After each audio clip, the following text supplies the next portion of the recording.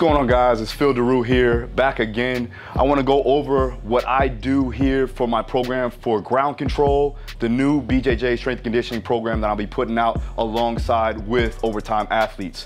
What I'm going to be talking about today is phase one of a training block that we usually do here when it comes down to getting you prepared for a competition or for just training in general. So the main focus on phase one of the program is going to be accelerated strength and isometrics. Also going to be going into stability, mobility work using FRC and DNS principles, that's functional range conditioning and dynamic neuromuscular stabilization. We're also going to be working on concurrent energy systems. So I'll be working aerobic work and anaerobic lactic work that encompass everything when it comes down to the bioenergetic demands of the sport. So first one we're going to be working on, 1A, is Romanian deadlifts. All right, so I like to utilize Romanian deadlifts just because we're working the posterior chain. All right, it's a compound lift, so it's working the entire body to induce maximal strength adaptations. All right, it's efficient for the sport. Now, when you're sitting in guard, you want to make sure that you have a good base, nobody's breaking your posture, and if you have a strong posterior chain, this will elicit that problem, right? So after that, we're gonna go 1B. Is band pull through. So same concept, working on posterior chain, all right?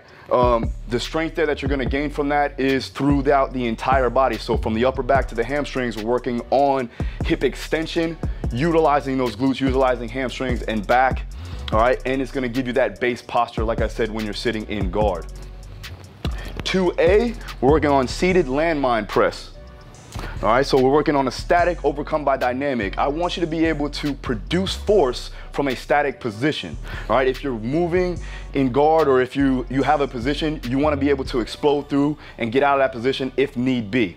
All right, you're also going to be working on motor unit recruitment. That's going to help you elicit more strength going through each and every movement pattern, but also get you stronger for your competition and for your training.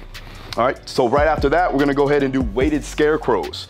That's going to be a T-spine mobility exercise, but also we're working on scapular strength. So that upper back, we're able to move the upper back, move those muscles in there more efficiently so that it can help you, obviously, when you're working inside somebody's guard, and also to pull that person into your guard if need be. 3A, we're gonna be working on T-spine row. So we're gonna take a row variation, we're gonna hit the upper back as hard as we can, contracting all the muscles up there so that we do get more upper back strength, and we also have that posture in the guard itself. Like I said before, is very important. And then lastly, we're gonna be working on briefcase carries with a lateral band pull for tension. So with this, it's anti-flexion and anti-rotation. If I'm sitting in someone's guard, I wanna make sure that I have a good base, I'm not getting swept, all right? I wanna make sure I'm strong in that base position. And then also grip strength, all right? Grip strength, even if you are a gi or no gi practitioner, you wanna have optimal grip strength for pull throughs, for snap downs, things like that.